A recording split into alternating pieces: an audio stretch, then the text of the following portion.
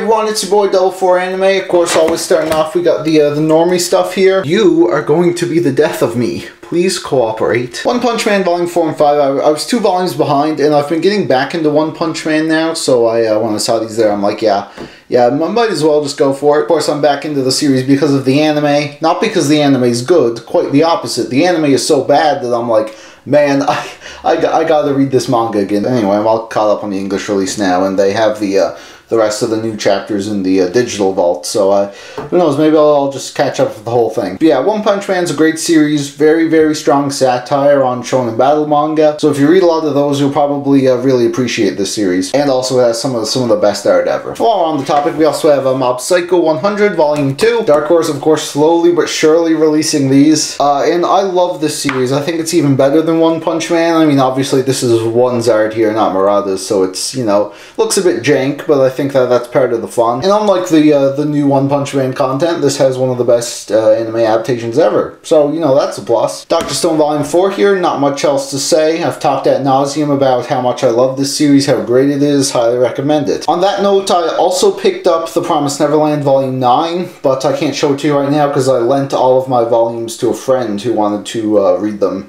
after the anime aired. So I did pick it up. Don't worry, I'll probably show it off in the next video. Oh, that wasn't supposed to happen. I was going to do like a fun bit where I slid them all down and it'd sync with the music, but Anyway, I finally caught back up with My Hero Academia. We have Volume 12, Volume 13, Volume 14, Volume 15. I have to say, before we get into that shit, all of these covers are fucking ugly. I swear to God, this series has like the most inconsistent cover. Actually, no. Probably One Piece. One Piece has some pretty ugly covers too, but this, like what am I looking at here? Why? Like, we have cool art in the background, and then we just have, like, Midoriya and Bakugo just, like, pasted on. They're like a sticker, like they got this weird white outline. Like what is this? This cover would be so cool, but, like... And this one, this one is just close up on Midoriya's face. What? Now, I know Horikoshi does this a lot, so I really want to believe, if I just grab this here, that this is a nod towards Attack on Titan Volume 15, which has the same fucking cover. But then, thankfully, of course, we have Volume 16, Volume 17, and Volume 18, which have awesome covers, especially this one. Like, this looks so fucking sick. Yeah, so I was behind on My Hero for quite a while. We have the license exam arc and the internship arc here, all completed. All that's out in English. Feels very good. This continues to be a really good series. The current chapters in the manga have been really, really good. Even though the past year wasn't all that exciting for it, it's really, really picking up again. So yeah, it continues to be one of my favorites. Definitely recommend it.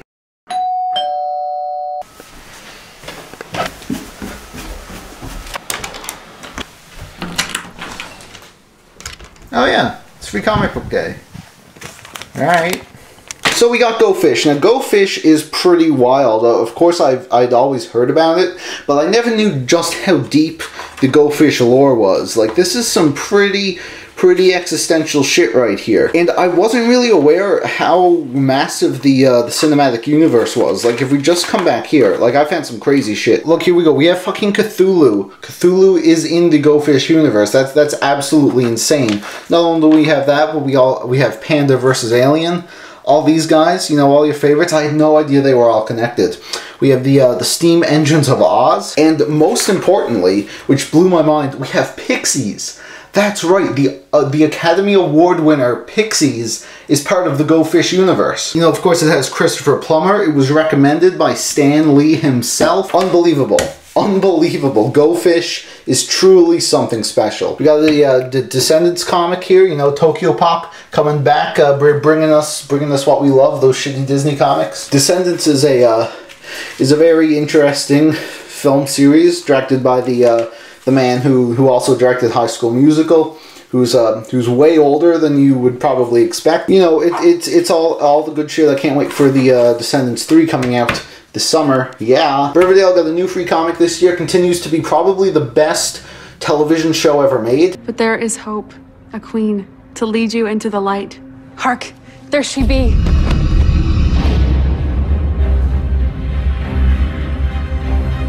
We got some Pokemon here. It's like a double feature. We got like a new one based on the recent movie where Pikachu fucking talks. No, not that one. The other, you know, the other one. It's because... The fuck? We also have a sample of Pokemon Adventures, which is, you know, it's like 20 years old now, but I guess, you know, whatever.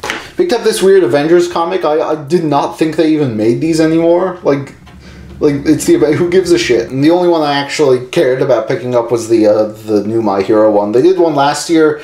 They didn't pick the best chapter to show off, in my opinion. This one's pretty cool, though. I want to imagine that this is someone's, like, first time ever seeing anything My Hero related. They open it up, and this is the first fucking thing they see. That's amazing. Anyway, cool sample chapter here. This was also really well done in the anime.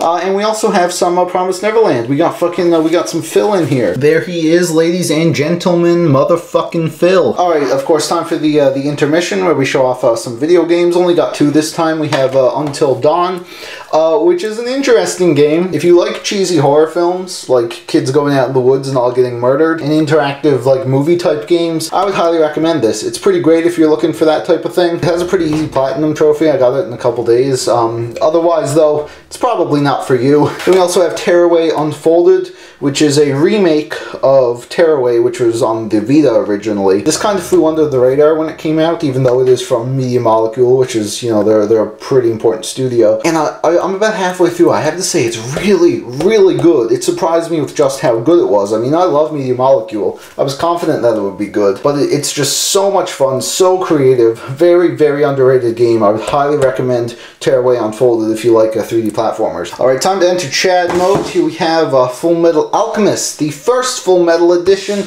Nice, sexy hardcover of the beloved series. Of course, Full Metal Alchemist being one of my favorite manga of all time, and oh man, are these sexy. Now, I wasn't actually planning on getting these. It's just because I already own the full series, and because I get so much manga and don't have much money, I kind of just want to prioritize getting new stuff. But this was actually a gift from Apollo Gray. That's right, he does have a generous side. The one thing I will say though, and this is honestly the biggest reason why I didn't pick up these volumes, I don't like how they feel, if I'm being honest. I mean, yeah, the outside is completely stunning. It looks so beautiful, but I just don't like how these pages feel.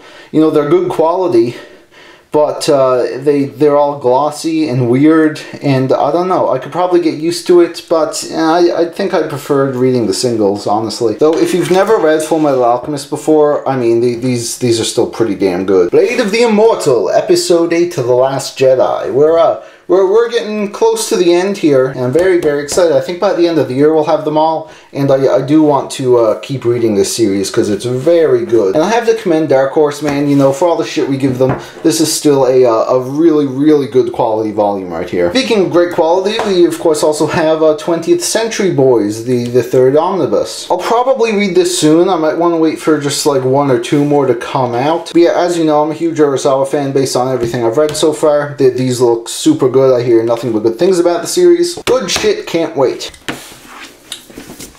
I fucking dropped the volume. I dropped the volume and it bended. I'm so upset. I try to be so careful. I'm so careful with my volumes, you guys. Anyway, we have Fruits Basket Collector's Edition Volume 1 and Volume 2. These are the 2-in-1s of Fruits Basket released by Yen Press. For those who don't know, back in the day, Tokyo Pop released these, of course.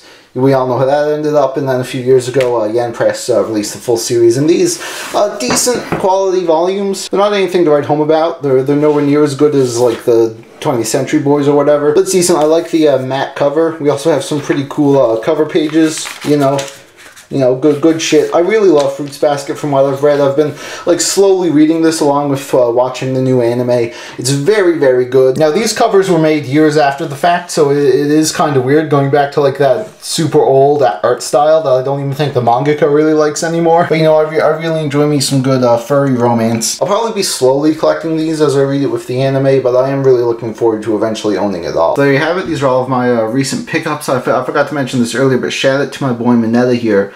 On the spine of volume 15 really makes up for that lackluster cover. So that'll do it. Leave your thoughts in the comments below. Let me know some of the stuff that you've recently picked up, and I will see you guys very soon, because it's finally time for the 50th review. Now, if you don't watch my review and you didn't hear it with the first time I mentioned it, I will be taking a about 6-week break after the 50th review comes out, just so I can focus on my final semester. It'll probably be another while before the next pickups video, but I hope you all still look forward to it, and I will see you guys in the next one.